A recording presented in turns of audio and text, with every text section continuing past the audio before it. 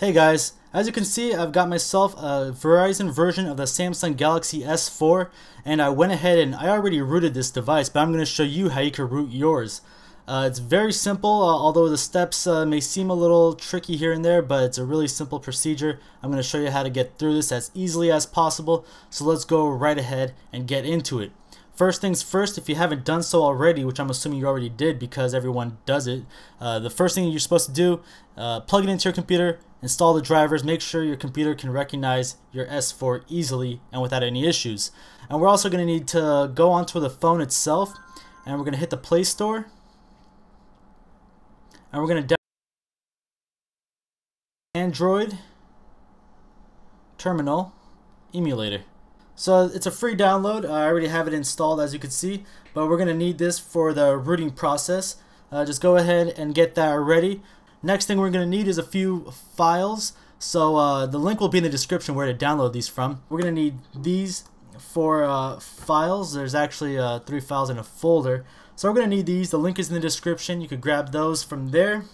And lastly, we're going to need a MicroSD. There's something like this where it has an adapter because we're going to have to format the MicroSD in such a way. This is a 2 gig card right here, so you're not going to need too much. You could even probably get away with 512 megabytes or 1 gig, but we do have to format this to a particular file system.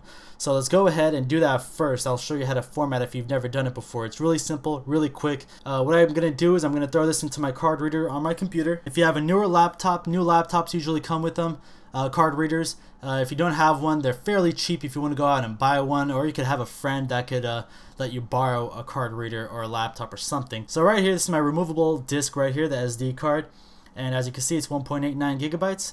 I'm going to right click it. So there's a format option here. We're going to hit format, and the default over here is FAT. We're going to need exFAT, so exFAT. And you can go ahead and name it. I like to label mine just to make sure that I know it's the SD card that I want. You could either do quick format or format. That's not too big of an issue. Either way, it's going to get formatted. So that's pretty much it. Leave this by default, whatever it is, and go ahead and hit start. I don't want to format this card because I already did it with another card, so you go ahead and do that. Make sure it is exFAT.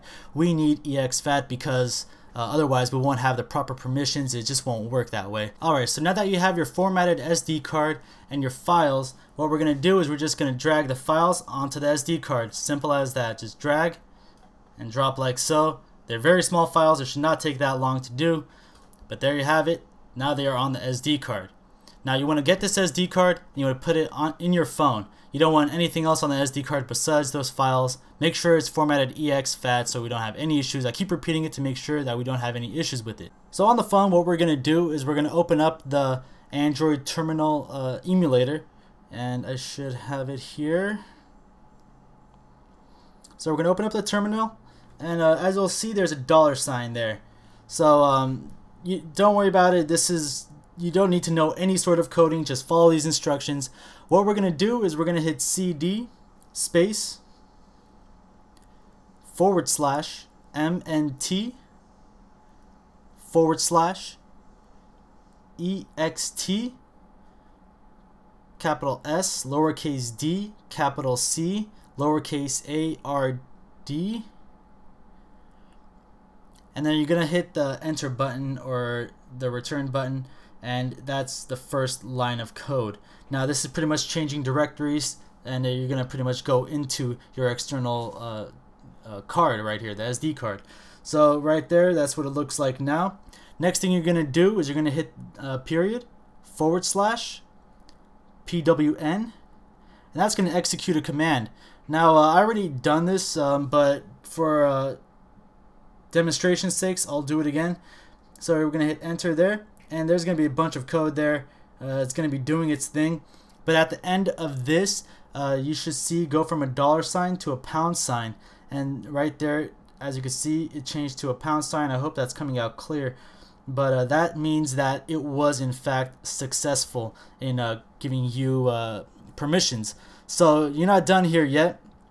We're going to hit period /script.sh,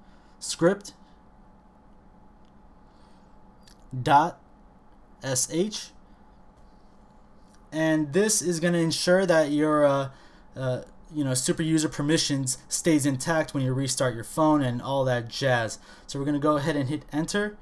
And there you go, that's pretty much it. You now have super user privileges.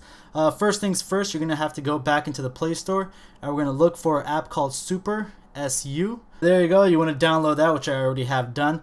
That's pretty much just the app that grants permissions.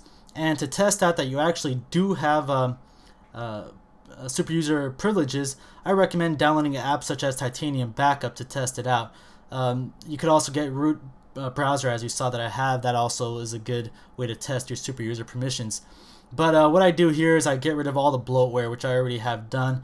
And to get rid of bloatware, you just go to backup and restore up there and go to the app you want to get rid of. I've gotten rid of a crap ton already, so just go through. To get rid of something, you just kind of hit it, and then there's an uninstall button right there. Do be careful, you don't want to uninstall the wrong apps, or you could screw something up really bad. There's a lot of firmware files in there as well that could get screwed over. But yeah, there you have it. That's as easy as it gets for rooting the ME7 build of the S4. If you have updated it like me by accident and got screwed over, that's how you root it. There's no unlocked bootloader yet, but trust me, once there is, I will show you how to do that as well. So there you have it. Hope this was helpful. Let me know if you have any questions. I'll do my best to help. I've been busy these days, so it's getting a little difficult.